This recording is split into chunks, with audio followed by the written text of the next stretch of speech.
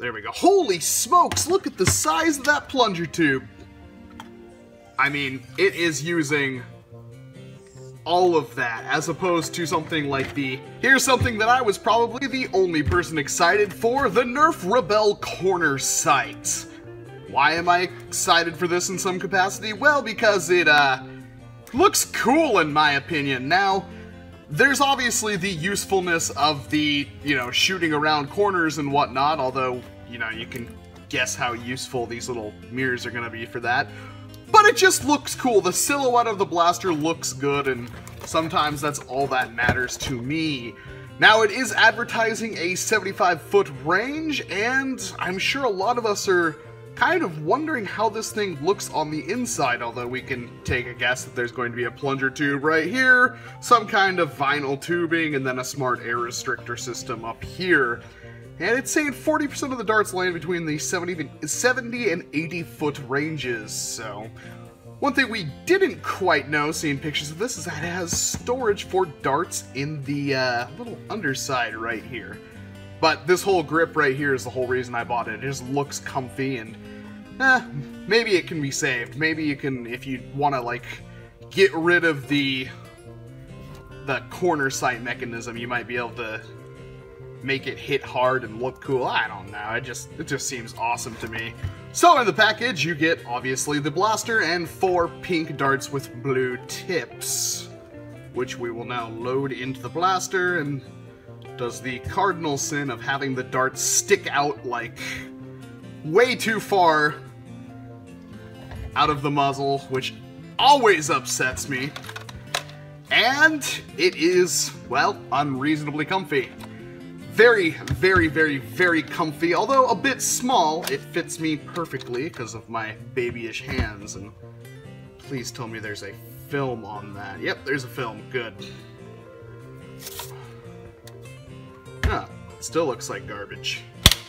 They are spring-loaded, and it's like looking through a funhouse mirror. I don't know if that's gonna show up on camera, but it is horrible. Jeez. Let's try this one. Just as bad. Yep, it's like looking through a funhouse mirror. I don't know how you're supposed to see anything through that. Maybe it's just mine, but that is garbage. Oh well, not really worried. That's just something that'd probably be cut off anyway, but the gimmick is that if I rotate it, aha! Well, that is a 90-degree angle.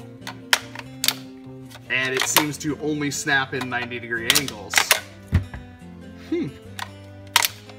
Well, dart storage. Interesting little system they have here. How come it only has dart storage for 2? I don't know. For those wondering, this is $20 on Amazon, which is a little bit much for what this thing is, but maybe it's good.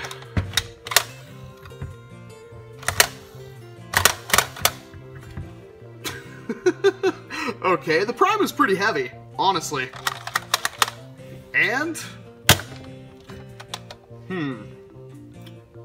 that didn't feel all that powerful to me. Let me take one of the elite darts here, and I'm gonna shoot it off into the distance. I wouldn't say, I'd say that's a little bit under elite ranges. That seems like almost like stock hammer shot ranges to me. Not terrible, but definitely not that good. I don't have a chronograph yet, working on it, but you'll just have to take my word for it. Ooh, that shot was a lot more powerful. That one was pretty weak.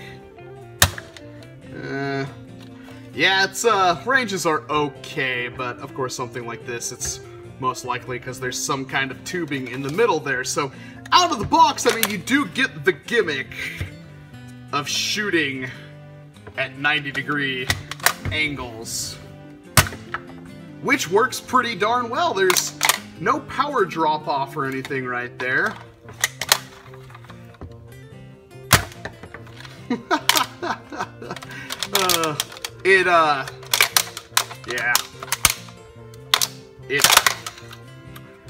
Yeah.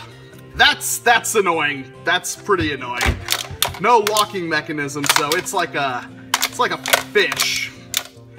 The center locking is not very good at all. That is a problem. But it looks cool. It looks really cool. I can't stress that enough. It is very comfortable. But how does it look on the inside? That is a great question that we are going to have to answer.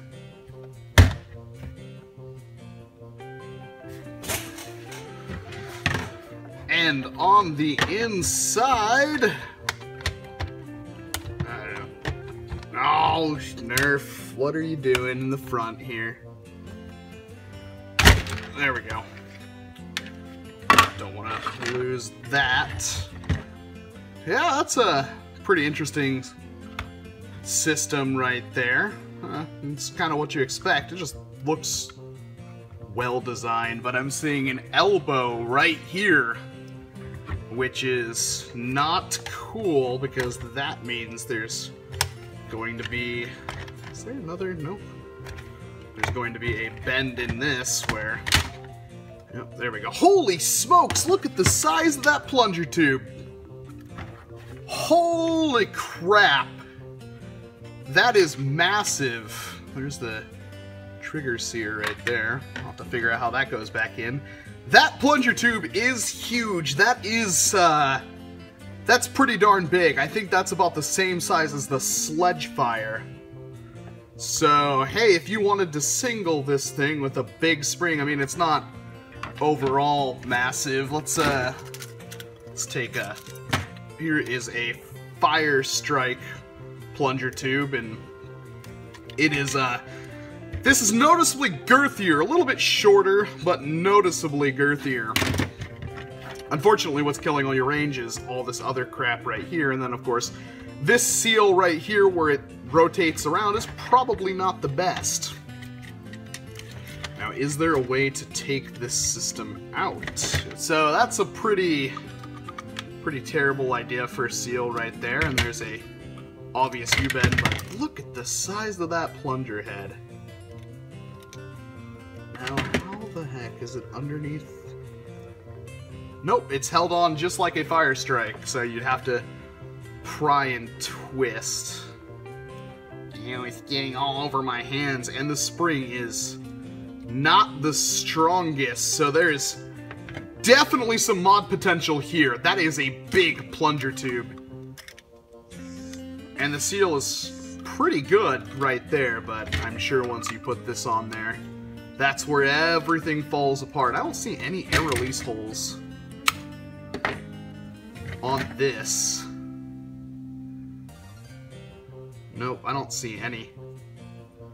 So, I mean, not too much you can do right there. I think most of the issue we're having is this U-bend with this rotating mechanism right here into the Smart AR. It's just not giving it the power it needs, but if you wanted to remove the corner shot mechanism, you know, cut this off right here. I don't think you could go back after doing that, but there is a lot of plunger volume right here to play with.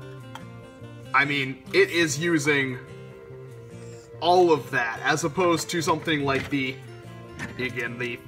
Fire Strike plunger, where it's like half the plunger tube isn't doing anything. When you rotate it, it clicks into place. That shouldn't be too difficult to figure out. I mean, it would still look pretty cool if you wanted to cut that off, because this handle is very, very nice. Grip, excuse me. Huh! Well, that is pleasantly surprising. Not bad, not bad. So, while it's stock, it has a nice little gimmick, which probably wouldn't be useful anywhere except for like an indoor dart arena, or if you wanted to do some close quarters and you wanted to go up to some kind of, oh good, you can just unscrew that and pull these out, great. Go to a wall or something like that, like you're going around a corner and try to use this thing. These mirrors are crap. I can't state that enough. I can barely see anything through them. They're warped like a funhouse mirror. They are not very good, but I guess you could at least see something moving in them. But that plunger tube volume and the little cute dart storage down here, I don't know why you would ever use that, but there's some interesting stuff going on with this blaster. So again, I found this on Amazon for $20. There'll be a link down in the description box below where you can purchase one yourself, and it helps the channel out. That plunger tube, for a blaster this size, like I said, that's a sledge fire size plunger tube in my opinion. I don't have one immediately right here to compare, but that is a massive plunger tube for what we're getting. So keep that in mind. This may have a mod coming just down the line because of how massive that plunger is. One more going over right here to show off the internals. If you're wondering where that spring-loaded thing went to work the twisty mechanism, that's it right there. And gonna probably, I mean, this thing's probably gonna end up singled, so I probably shouldn't worry about it, but it's a neat little concept. Welcome to the after show. It's several hours after I did my original unboxing and teardown of this thing, and I had to sit in front of the camera one more time before I upload this video to kind of give you my further thoughts on this after I've been playing around with it for hours, and my opinion can't get any more positive. I'm absolutely in love with what this thing is. Not only was it a shape I already knew I was going to like, but thankfully it's a lot smaller than I thought it would be, and it fits me like a glove. I've literally, I don't think there's another blaster in Nerf that looks this good in my opinion. This is, of course, my opinion, that's why I said it, but it's amazing. And on top of that, it has a little gimmick, and we all know I like my gimmicks, I like my utility in my blasters, and this doesn't really disappoint all that well. There we go. As I kind of just tried to demonstrate there, if you swing it down, then up, there you go. You can get it to snap back into place. I don't know why I'm having such a trouble. There we go.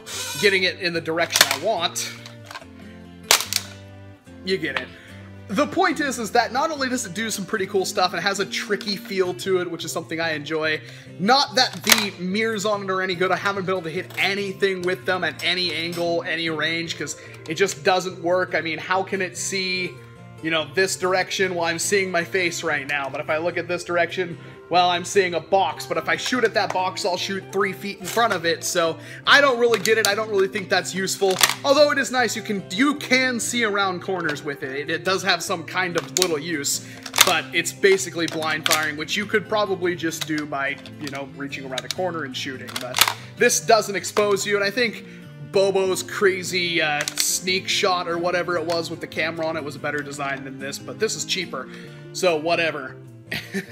My point is that this thing, not only does it have all of those features, not only does it look amazing, but the internals are incredible. It's got that massive plunger tube. The plunger tube is well rested. The reinforcements around it are great, and the priming mechanism, while the bar that is connected to the priming rod itself that pulls back the plunger tube may use a little bit of reinforcement because it's kind of that hollowish bar, it probably doesn't need it right away. And the catch is the only part that I'm worried about, but in my logic, I think it works fine. So it's very similar to the Messenger. It's got the trigger right here, and you notice the trigger actually pulls upwards, kind of like an actual firearm. And on top of that, it's got a sear-like mechanism right here. So right now, there is a little point up right here, and then it connects right down here. And when you pull the trigger, it obviously lifts that bar up, which pulls that end down. But the plunger rod it's basically a solid piece of plastic, but there's a hole in the very end of it where obviously that it will slide over that sear and then catch in. And while the torsion spring in there that reinforced that isn't that good, it's redirecting the energy into a different angle, so it might be able to hold up to pretty much anything, and that might be either the crux or the gem of this entire blaster, getting it to hit, like, you know, with a K26 or something like that. And the other thing I've noticed with this blaster is that the plunger tube, unlike every other Elite blaster I've ever looked at, actually almost every blaster I've ever looked at, not only does it have basically a 98-95% air seal out of the box, but it compresses air from the very edge of the plunger tube to the very front of the plunger tube. If you take any other blaster, any other plunger tube, and you start pushing that in, it doesn't compress air until the halfway to 1/3, 1/4 mark. It's tapered to do that, which is really annoying. This doesn't do that. It's trying to get as much air power as possible because it has to go through all that bendy stuff and get decent distances as well, which is gonna work great for us, I hope. Basically, the mod idea for this thing right now is, well, we're gonna have to remove these mirrors because they just get in the way. I want to keep this profile. So the idea is I'm going to scrap the whole, smart AR system. The smart AR system is going to go away. I'm going to delete that. And at the very front of the puncture, I'm going to cut that. And I'm going to nestle in some 9/16 brass and then 17/32 inside of that to make my breech. And I'm going to run that all the way up to the front. And I'm going to cut a slot in the side so I can reach all that, which is going to be really difficult with this U-bend right there. Which means I'm going to have to destroy this thing. But even with a stock spring, I'm expecting some great performance. And then, of course, if I can find a spring that I can put in here, maybe something like the Duke spring that I have left, then I'll do it. But, and again, with something like that, well, this dart storage down here is kind of pointless with the whole, 4-barrel smart AR thing. But with a single shot, bam, you've got your own self-contained package right there. So the CornerSight is incredible. You need to buy one. It is probably going to be the next big thing in Nerf modding and Nerf in general. You're gonna see a lot of people talking about how ridiculous this thing is. I'm gonna hedge my bets on that. I'm making some bold claims there, I know. Walcom doesn't know anything. It's the Crimson Strike, Walcom! It's not the Red Strike, Longshot, it's the Crimson Strike! Screw you! You don't know what you're talking about! I can't do a simple Google search! Well, I'm gonna make another bold claim and say this thing is probably going to be the next big thing in Nerf, so pay attention. Thank you very much for watching this video. I'm sorry it's gone on entirely too long, but I do hope to see you in an entirely different one.